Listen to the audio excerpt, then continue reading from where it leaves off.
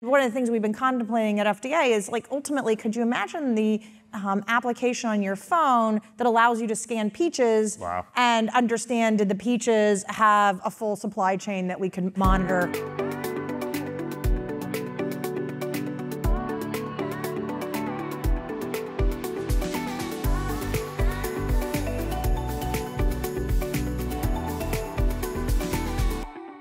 So thank you so much for joining us. Terrific to be here. Hello. So, in thinking about how to start this, I was thinking about the origins of the FDA. So the FDA started in 1906, 113 years ago. And it's an interesting thing about that time because, it's turn of the previous century, a time of a lot of tumult, innovation, technical change, an industrial revolution, things that actually really were the driving forces to create the FDA. And here we are, another turn of the century, another industrial revolution, another amount of tumultuous change. What are the needs of the FDA right now? And, is its core mission really still relevant? Is the FDA still relevant? Yeah. So I'm going to go back that 113 years, and the time the FDA was formed and continues to be the largest consumer protection agency. It was formed out of 100 laws. I think that the issue that was going on at the time was unhygienic conditions in the Chicago stockyard.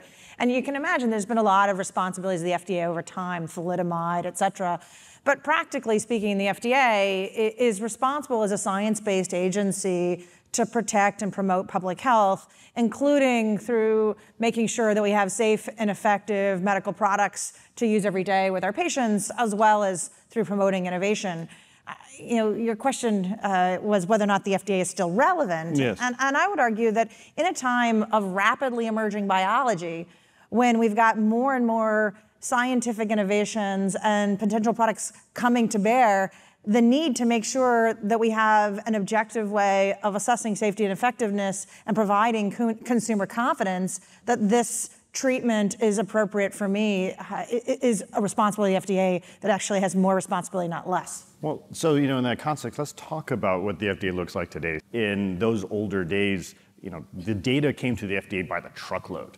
Yeah. I'm just imagining reams and reams of paper and so on. And, and I'm just curious to get your take for, what does the current system look like? And, could you take us through, how this works?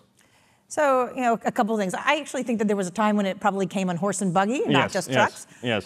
So practically speaking, I usually think about 5 key elements in drug and biologic product development. So there's the discovery phase, then there's time of preclinical development. After you've done adequate preclinical development in line with good laboratory practice, then you'd submit an investigational new drug application for a drug or a biologic to the FDA, which gives permission then to start clinical studies with people. And a drug or biologic will go through a series of clinical studies, typically phase 1 through 3, although these days those lines are blurring for exactly what drugs, followed then by a new drug application or a biologics application, a BLA, to the FDA. And then the final stage after FDA marketing approval would be post-marketing assessment and continuous surveillance about this particular medical product. So that's kind of the usual steps. Given that, what would you want to modernize about it? How do you take us into the next 100 years? Yeah, so, I think that goes back to the horse and buggy and the trucks and how information has historically gotten to the FDA. So I came from the landscape of a health tech startup company focused on data. I was recruited to FDA with the expectation that I was going to show up and focus specifically on digital innovation for the FDA, and sort of went smashing into a realization that, in fact, the way the majority of our applications still come in is through PDFs, or sort of essentially large digital representations of what used to come in on trucks. We now receive most of our drug applications, but not all, in some kind of electronic format. As a matter of fact, just 2 weeks ago, I had to approve a book of work in orphan diseases where we're still getting things on paper, as one example. But most things come in as a digital application, also with some digital data, but that gets stored at FDA.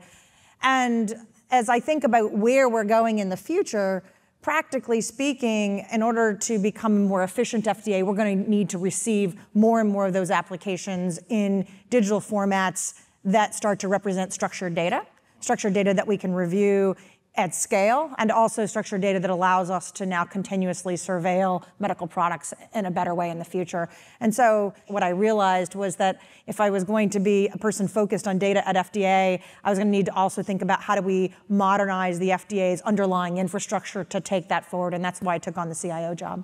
Yeah, and in addition to the infrastructure, it's interesting to think about the culture, and because, for example, if there's a great drug that that nobody ever gets, nobody ever knows about it. Let's say there was a cure to cancer, but the FDA didn't approve it. There's no outcry because no one ever knew about it. But on the other hand, if the FDA lets something through that actually has harmful effects, thalidomide and other classic examples, then there's a huge backlash. How do you build and how do you innovate in a culture that has to deal with such strong asymmetries? So it's interesting, as you describe those asymmetries, what you all are describing is the practical reality that can make you very risk adverse, right? Yes, exactly. Particularly worried that I'm going to do something wrong and I'm going to flub up, and that's actually going to have very public impact. And we see that all the time. I think that in order to develop solutions for regulatory innovation, then what you really have to do is come up with flexible mechanisms that also allow us to deal with the risks, but also take some risks when appropriate. And so that means that as FDA, one of the things that we focus on is risk-based scientific decision-making and trying to right-size the degree of review and expectation with the potential risk of this particular product. And what do I mean by risk? Sometimes those are safety risks, right? So the risk of, for example, hepatic failure, or the risks that this drug might take a person's life. Sometimes the risks of the size of the population impacted, so you're trying to balance the urgency of this particular problem sitting in front of you with the number of people where this product may impact. Also, there's risks of public perception and expectation, and then the last sort of set of risks is where can you de-risk it? Exactly. So you can de-risk it by trying to make sure that, for example, preconditions are met as it relates to the manufacturing process. You can de-risk it by understanding in a consistent way toxicity. You can de-risk it by having consistent expectations around clinical effectiveness. So I think what's interesting is to think about that in even the other context of what the FDA does. I think people often don't realize that the FDA isn't just about, let's say, approving drugs. We think about clinical trials. There's a lot of things that you do to protect American consumers. And when we're talking about it, it's almost like, I feel like you could have a show that's like CSI FDA or something like that, where you have these investigations of the crises. So like sometimes it's slow-moving crises, like the opioid epidemic. How do you, for a crisis like that, where it's slowly sneaks up on us and then it's too late, how does the FDA even think about that? Practically speaking, the FDA is responsible for many types of medical products, and any one of those can have a crisis, I've discovered. Mm-hmm. So we have food and drugs, we have biologics and devices, we have animal food and drugs, we have cosmetics, we have nicotine-based products, vapes. And so the distribution of potential crises are real. And as you think about something like the opioid crisis, a problem that snuck up on us in many different ways. And as I step back, and I came to the FDA in March, so I've had sort of the opportunity to watch this as an insider-outsider during this period of time. As information starts to accumulate that says we've got a really big problem here, that information comes from the public, it comes from across different places in government. And now we need to step back as a nation, but also as an agency, and say, what do we formally do? And so as an agency, we put in place an action plan that had several parts that focus on what we're responsible for. And I'm going to come back to that key point in just a second. But then also asked, how does that interdigitate with all the other plans that are going on across government and also across the healthcare setting to try and solve for? So I'll say the last piece that I found very interesting since I've been in government is that there are very clear rules of the road of our authorities. It took me a while to get used to that word, but the word would be which word? Authorities. Authorities, yes. Yes, so our areas of responsibility and sort of legitimate jurisdiction, and practically speaking, is with respect to the opioid crisis, we need to go back and say, where as FDA do we have authority to try and help resolve this problem? So practically speaking, we can help reduce the number of opioid tablets, for example, a patient has access to after back surgery or knee surgery in order to reduce the chance that this particular person has access and becomes addicted in the first place. As a second example, we can increase methods for access for example, naloxone-based treatments in the field. And we've done a number of projects to try and make sure that there is patient-informed labeling and other aspects in the field.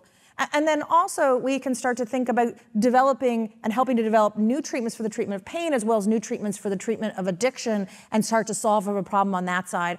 So as FDA, we have to stick in our swim lanes, but then we have to think about how that grooves with everything else across government so that there's more of a nationwide approach. Yeah, in that sense of being handling the authority nature of things, like, you've got to make some tough decisions, like even things like contaminated food going across the border, like you got to inspect trucks. How do you know which truck to look for? I mean, so, as I got to the agency, I was surprised to find not only are we responsible for regulating about, 20% of international GDP, as I mentioned, that sort of is across a broad number of products, and the weed that we regulate is different by product. So about 15% of our food is imported.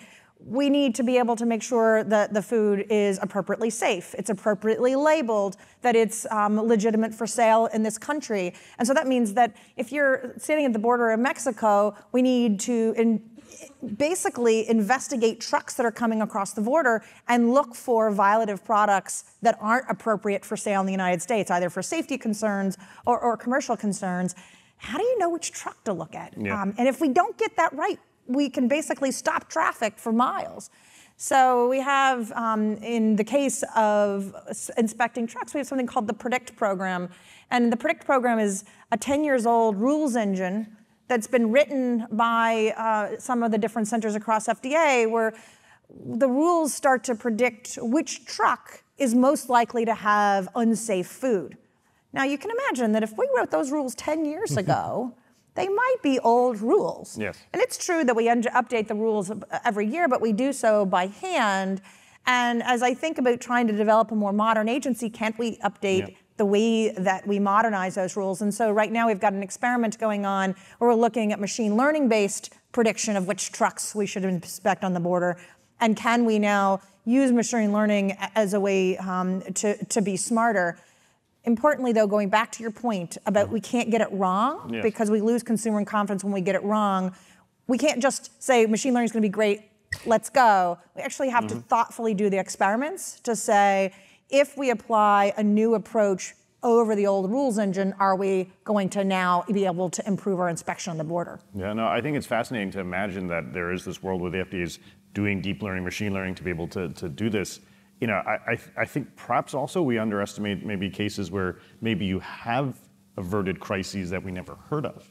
Those may be the best TV shows. I mean, are there any cases like that? As you were saying this, I was trying to come up with some crises I could talk about. That was actually what I was thinking. So, here's one that I just recently learned about. I think we're all very worried about drug shortages. I'm an oncologist by background. I practiced in academia.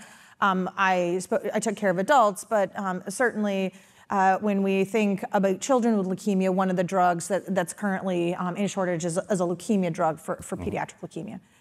And we try and think through how do we help avert drug shortages. And in 2018, we had something north of 50 drug shortages.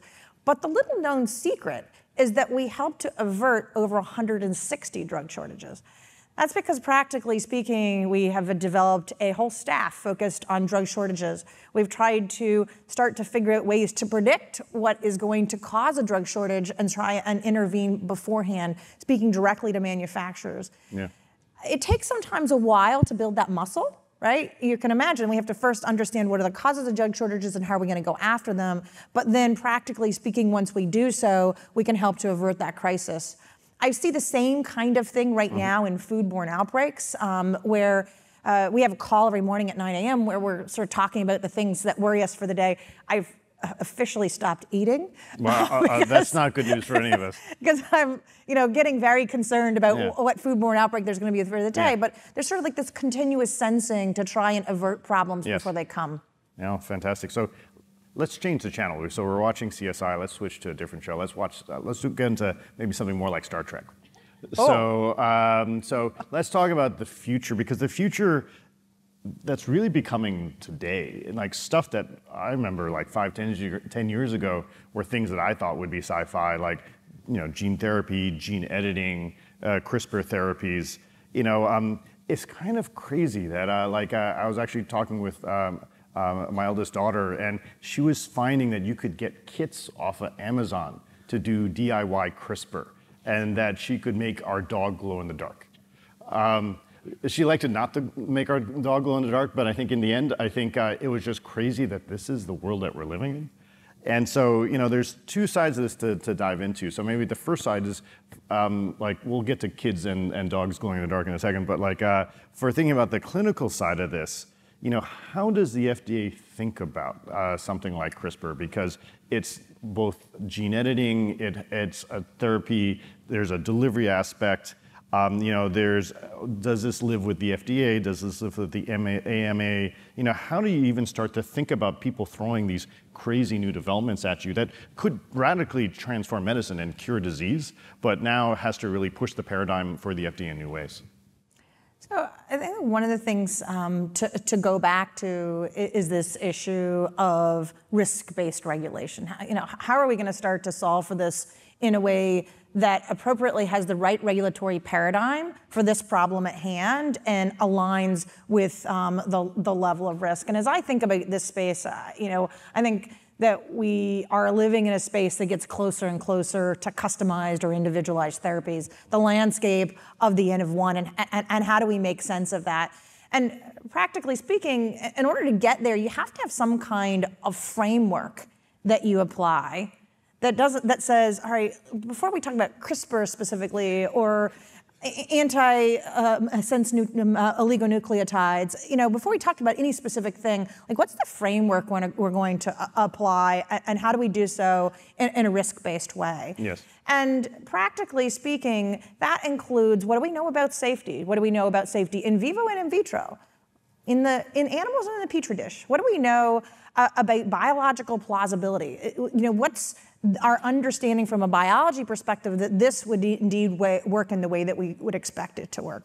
What do we have in terms of a predefined set of expectations in terms of clinical outcomes that we can monitor in a objective way to understand whether or not this intervention is making the difference that we expect it to make?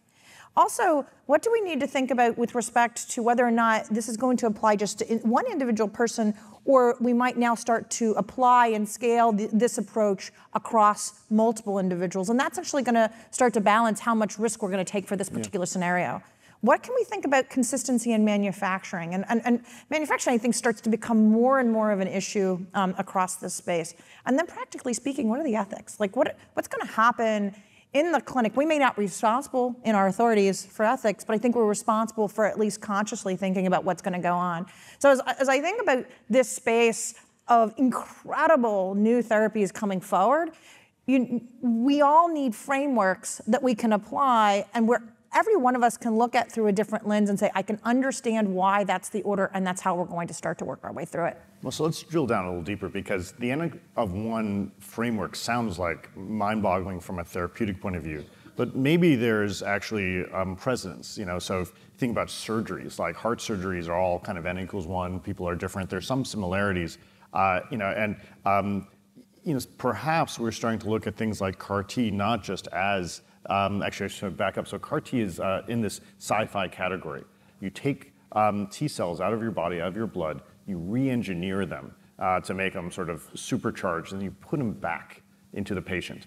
And the results of that are just mind-boggling, that tumors can melt away within days, and people are just literally cured of cancer. And so, CAR T has sort of a biopharma aspect. Maybe it has like a sense of doing molecular surgery, in these N equals one cases. So I'm curious to get your sense, N equals one is not completely unprecedented, but what are the things that we need to do to bring it into the future? So not only is N of 1 not precedented, if we kind of go back across medicine, across time, we actually really started off as N of 1 medicine and became more quantitative across time, especially as we had interventions that were applicable to populations, including in the millions. So practically speaking, we do have frameworks for N of 1 therapies. You mentioned surgery. Another one, in the landscape that I came from in cancer medicine was bone marrow or stem cell transplant, right? These are places where we needed to first have the scientific innovation that goes along with biological plausibility to start to figure out how we're going to move forward with new techniques and treatments about what to do.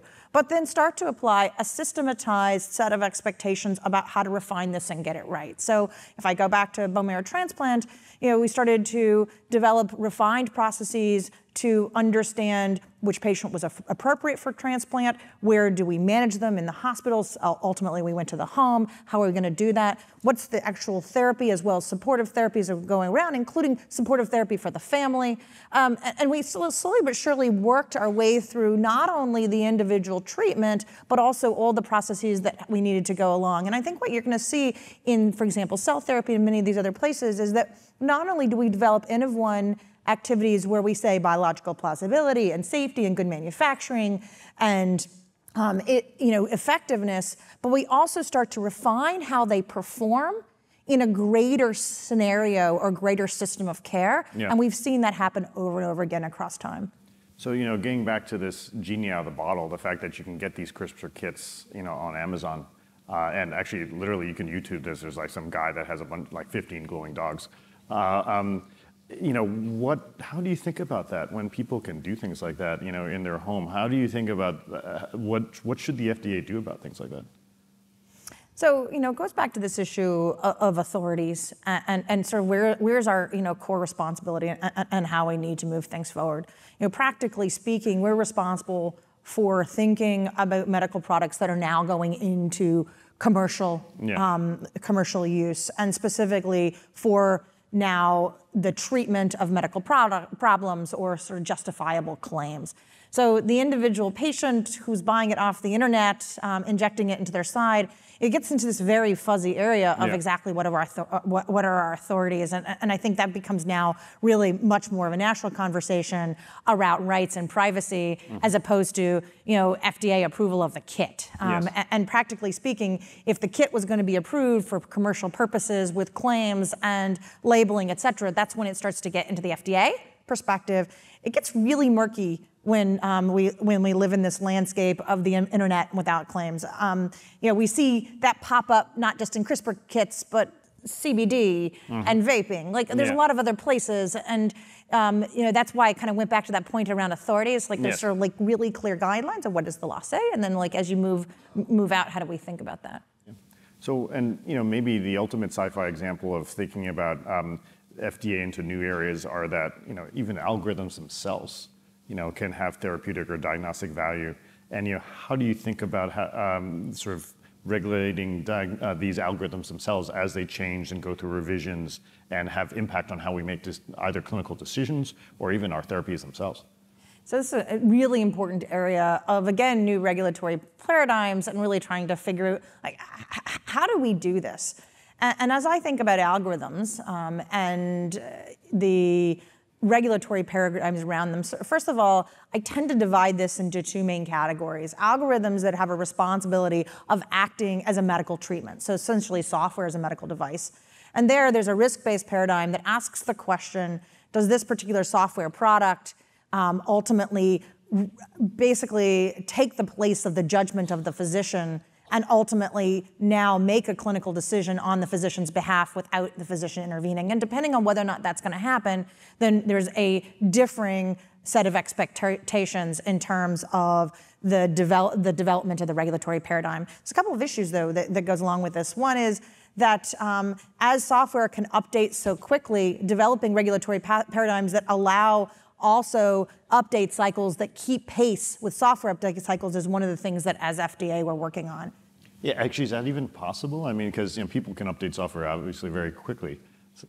So this is something that, as FDA, we've been speaking publicly about quite a bit. Can we come up with essentially preconditions for software updates so that if there are strong quality controls in the way software is developed, well understood product performance as in terms of the expectation updates, can you now have algorithm updates that are as expected and don't require the same level of review? And so that's something that we're certainly spending a lot of time working on through a series of pilot projects.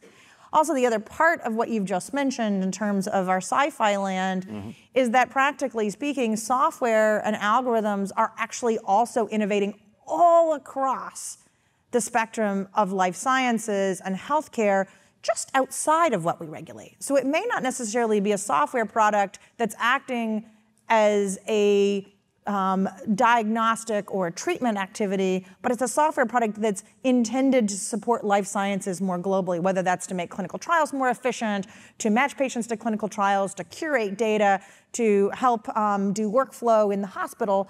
And all of those kinds of software products we don't directly regulate, but importantly, those products also need some good signals of here's what good looks like, and here's how you should think about good software controls in those settings as well. Actually, one bit of news that came up was Google purchasing a huge amount of healthcare data. Yeah. And data and understanding how that gets regulated is, I would think, would also be a really tough question. I mean, how do you think about how these new kinds of data that people are generating, and then new people want to get access to that?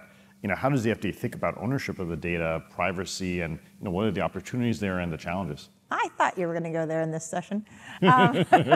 So data ownership and privacy. So there's an easy way for me to get out of this as the FDA, which is that, practically speaking, when the data comes to the FDA, it's the much of the data that comes to the FDA is the proprietary information and confidential information that belongs to the company, and so we treat it as confidential information. And then there's other information that we use, for example, for drug surveillance and those kind of things that are sort of more publicly available data sets. So, in a lot of ways, I think that the easy FDA answer is we don't have a lot of things that we specifically have to worry about. But in my CIO role, I just recently started pushing on the fact that I really think we need a chief privacy role at FDA, which we don't currently have. And when I brought this up, people said, well, the data that comes to us is de-identified.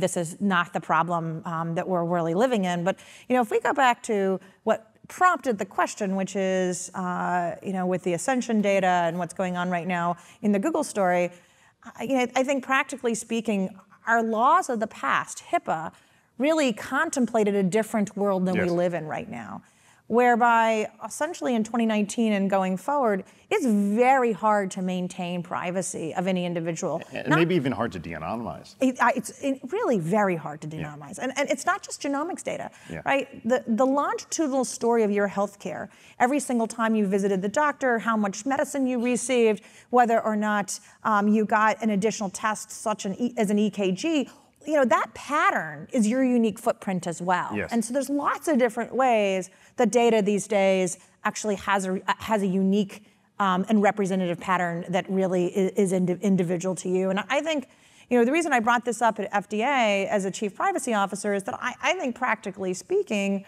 even information that is de-identified from a HIPAA perspective actually still is probably re-identifiable, even in our context.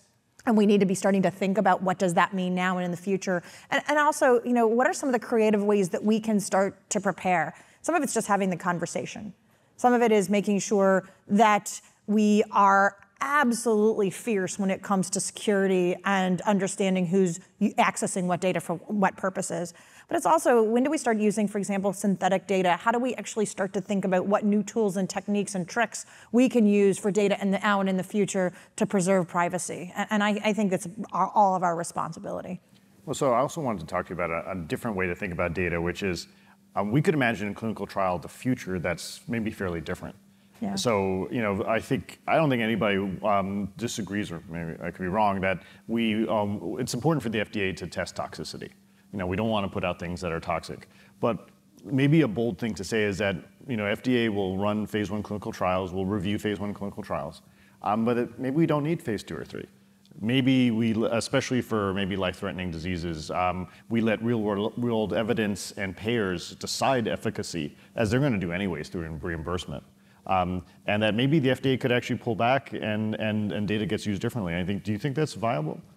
So, three things to kind of go into this that will underscore ultimately what I believe is a resounding yes. Yeah. So, practically speaking, we are already starting to see new drug development paradigms in terms of starting to shake up the traditional phase 1, phase 2, phase 3 happen. And practically speaking, we've seen drugs approved based on phase 1 data. We've seen expansion cohorts all happen within the phase 1 setting, which is basically you now end up with phase 1 trials with 1,000 patients on a phase 1 trial. That's not the way I was taught as a clinical trialist to run phase 1. Phase 1/2 or something like that? Yeah, there's some of them phase 1, 2. Some of them are just expansion cohorts in what is traditionally called phase 1. But practically speaking, I think that what we're seeing is a blurring of the phases. What we're also seeing now is contemplation of platform trials. We've been talking about platform trials for a while. They're really hard to pull off. They're hard to pull off because of issues of contracting and intellectual property. They're hard to pull off because the underlying infrastructure is tough, which I'll come back to. But practically speaking, we've talked about platform trials where we can now, in one clinical trial setting, start to evaluate multiple investigational products simultaneously. We've started to say, can we, once approving a drug, start to now use information in the real world setting, whether that is prospective or retrospective, but classically sort of real world data and real world evidence to start to create a total product story or a totality of the evidence around this particular product. So I think this is the landscape we're going to. I also think that we had essentially an accelerant put into the story in December 2016, which was 21st Century Cures. If you look underneath the hood of the 21st Century Cures legislation, what you see are a number of elements that push us in the direction of starting to accelerate our clinical evidence development process. What kind of elements? This includes starting to double down on how we think about surrogate endpoints, how we use patient-reported data in the process, how we actually start to understand and enable platform trials, how we now use real-world evidence, and asking FDA to get smart about when and we can confidently use real-world evidence. And so I think that all of those were enabling features within 21st Century Cures, and now we all have a responsibility to start to figure it out.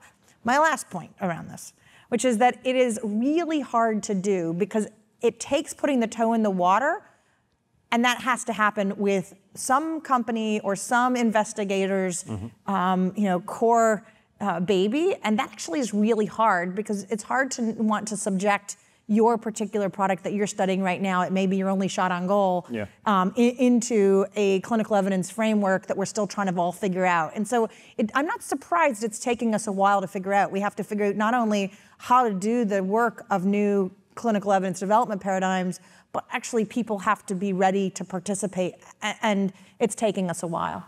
And it's interesting you mentioned 21st Century Cures. I'm curious about how, to connect this to how we think about how innovations like this happen with all the political landscape that has to make it happen. And what is this interplay between politics and the FDA? I hear there's an election coming up sometime soon, and that these are things that are, these things turn into realities for the life that we all have to deal with here. It's really interesting. So if we look back, so Medicare Modernization Act was passed in 2003. So I'll sort of use that as my starting point. If I look back to MMA in 2003, around that time, we were contemplating sort of new payment and delivery models, comparative effectiveness.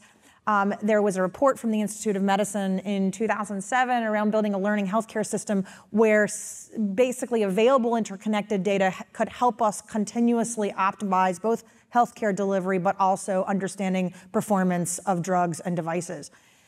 That piece of work from the Institute of Medicine in 2007 basically said, in order to pull this off, we need a digital infrastructure. And basically, it was a treatise, said here's what's going to happen. The reason that's so important is that then we had something really important in 2008 or so, the global financial crisis, which then led to the stimulus bill. So it was because that treatise was already ready and also came along with the point of view of we needed digital infrastructure to pull this off, that embedded within the context of the stimulus bill, we got the HITECH Act, which led to the full-scale distribution of electronic health records. And we can all talk about electronic health records in good and bad points of view, but what you can see is that a big international experience, the GFC, actually then had a direct day-to-day result in terms of an enabling digital infrastructure in the United States circa 2009. There's a bunch of different examples along the way, but if I then think about what was happening in terms of parallel legislation on the House and the Senate side that ultimately became 21st Century Cures, we had this conversation going on around innovative legislation to try and accelerate the development of cures. But I don't know if many of you probably remember, it largely got put on the shelf. Mm-hmm. And then we were moving into the election in November 2016. The election happens, and now as a country sort of in a rather tumultuous state trying to figure out what might be bipartisan, and 21st Century Cures gets pulled back off of the shelf, and in December 2016 gets signed into law. And so I think, again, this was a piece of legislation that had been formed over the prior 2 years, a lot like that IOM report from 2007. It was generally ready to go. Yep, and then there was an event, and then that's what pushed it along. No, that's fascinating. Okay, so let's change the channel one more time. So let's go to Food Network. So there is an F in FDA, right? The food part I think is often underappreciated, and so I'm curious to dive in there. And or we could combine shows and talk about Star Trek on the Food Network. So one of the fascinating areas that we see is genetic engineering and synthetic biology connecting to food. And you're seeing things like cultured meat, like meat that maybe originally the DNA came from an animal, but that what you get out of it is like filet mignon or something like that, or in principle. And that when you start to see that being created, how do you even think about that? Like what do you worry about? How do you balance this innovation with making sure that we're being safe?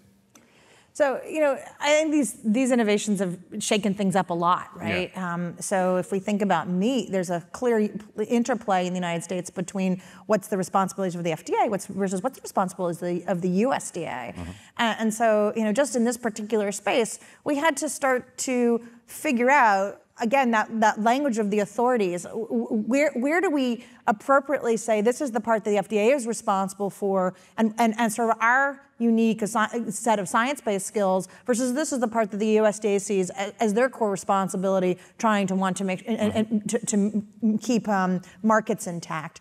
And last year, we ultimately developed agreements with USDA so that the parts of the cell cultured food activity that've got to do with cell culture, for example, and that part of the equation ultimately became the FDA's responsibility, and then as we moved now to marketing, et cetera, it became USDA. And I'm not actually sure where the line got drawn, but it sort of reminds me of a couple of things. So first of all, I go back to this point of authorities and jurisdiction. So as new innovations come about, we have to start to figure out, do we need to change the regulatory paradigm to make sure it works?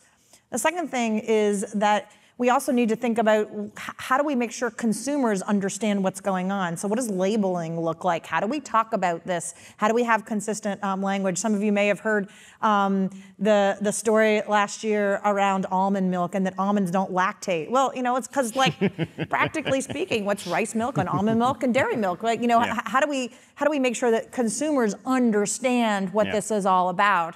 And so as I think about the innovations in food, I also think about what does that mean in terms of the innovations in the regulatory landscape. And if we don't try and keep those two things in lockstep, we gum everything up. Well, and it's interesting because I'm not sure there's long lines of people protesting the fact that almonds don't lactate, right? I think there are.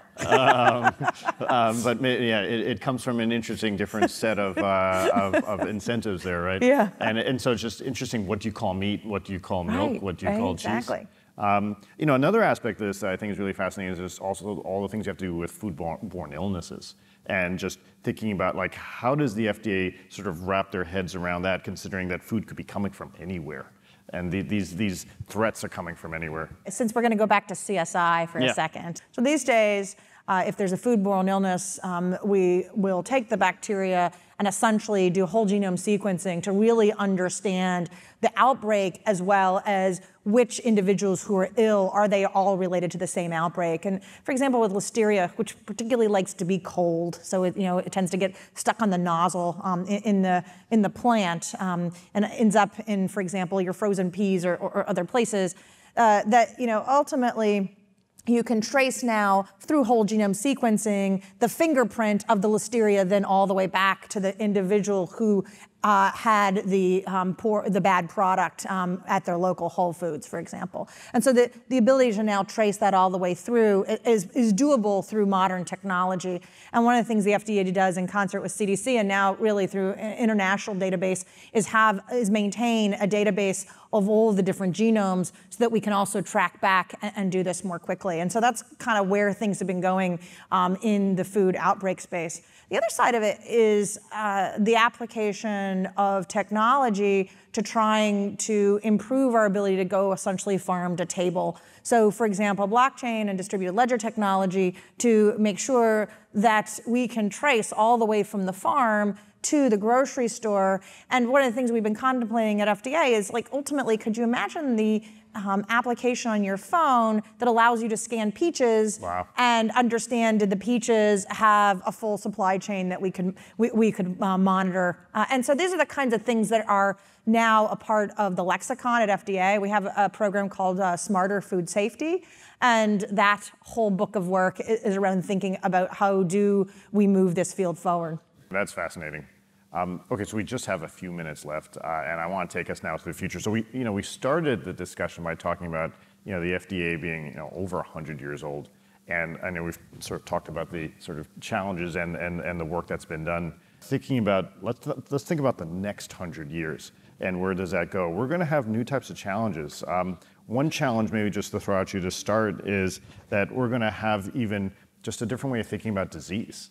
That there's all this science in the science of longevity, of just what can keep us healthier longer, where it's not about treating cancer, it's not about treating Alzheimer's, it's about making sure you never get cancer or you never get Alzheimer's, and all the therapeutics that would be done to expand lifespan, expand healthy span. That seems like just completely paradigm breaking. How do you think about that? Well, so to begin with, I think that it helps us to distinguish between aspects of biological aberrance, right? Like where essentially biology's gone bad and we're trying to think about treatments to fix it, versus the really difficult construct that you're talking about, which is how do we essentially apply preventative approaches and have the confidence that these approaches are both safe and effective in a longitudinal frame that really is hard to contemplate because we don't know if we've ever gotten there. It's really hard to know that this particular treatment was indeed successful for this individual. So I'm curious, as you do this here, this has certainly been an area of focus for you. What's your thoughts? Yeah, I think a lot of it is also having the biomarkers that you can to know that, to your point, I think a lot of what you've been talking about is just, it's about measurement. Yep. And it's about understanding how those measurements correlate with a harm. And that I think we just need to know what to measure, and that's work to be done. But I think that's something that I think is a part of the science already.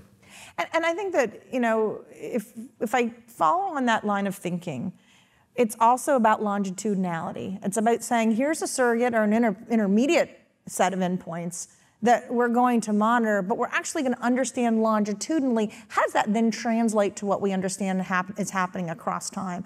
Historically, the way we've often thought about effectiveness is sort of as a fixed book of work. And I think that what you're going to see over time is we're going to talk more and more about longitudinal performance. And this is a perfect example of that. And so, one last really quick question. So what does this mean for the next 100 years of the FDA? What do you see, what's your vision for it? What are we going to be talking about 100 years from now? So I think the FDA of the future is going to be far more digital and informed by data at all times. A lot of the activities are going to be automated so that we can focus our time and attention on the things that need to happen first. That we're going to be able to ultimately understand how products are performing across time and actually use that information from across time to right-size indications in a smart way. Okay, well, thank you so much. Thanks.